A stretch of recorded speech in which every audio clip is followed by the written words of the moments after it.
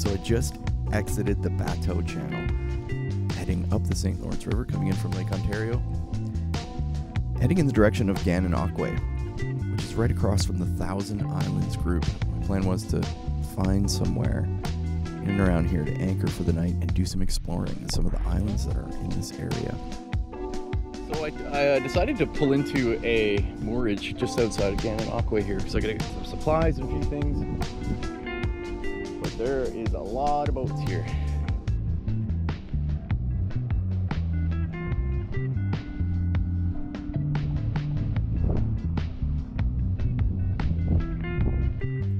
This is what I love about these anchorages. You know, you can just hop in the dinghy and go explore. So let's hop in the dinghy and take a look, go check out some of these islands.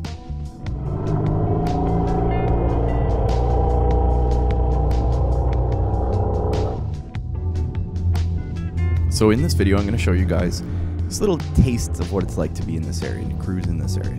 For anyone seriously thinking of cruising in this area, I suggest you stick to the channels. They're clearly marked. There's a lot of traffic here. It's a very popular cruising spot for local cruisers, heading up the St. Lawrence River and out of the Atlantic. I found this spooky, house on this island here. It's just weird. Let's go take a look.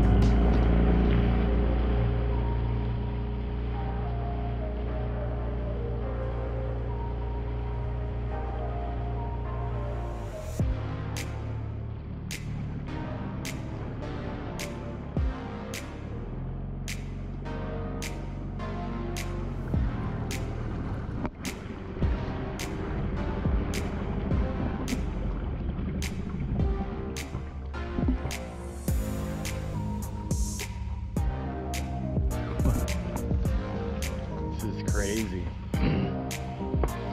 It's like somebody has put just a really temporary structure here.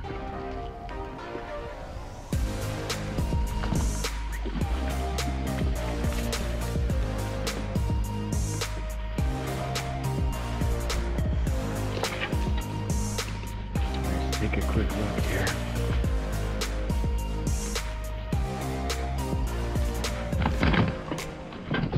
Look at this.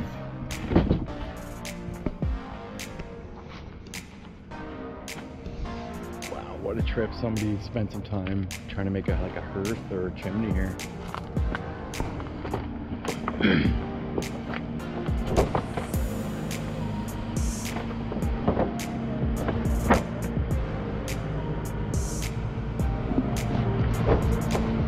Very cool. Let's go inside and take a look.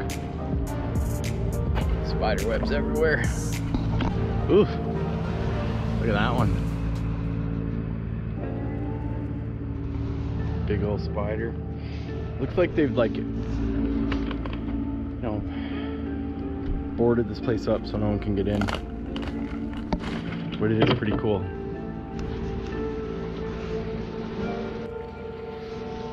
Very cool. This is like some sort of fold down dock. Just use that pulley right there and you can fold down your dock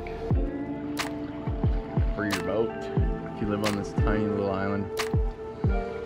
Maybe no one's claimed it and somebody just kind of built a little structure here.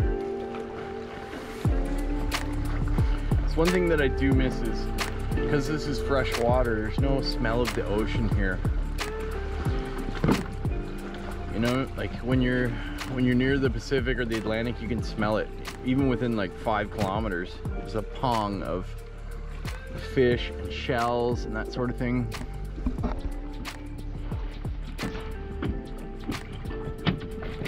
Oh.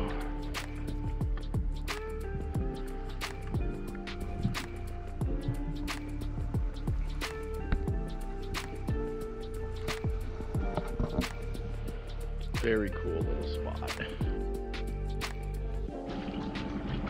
And the adventure continues.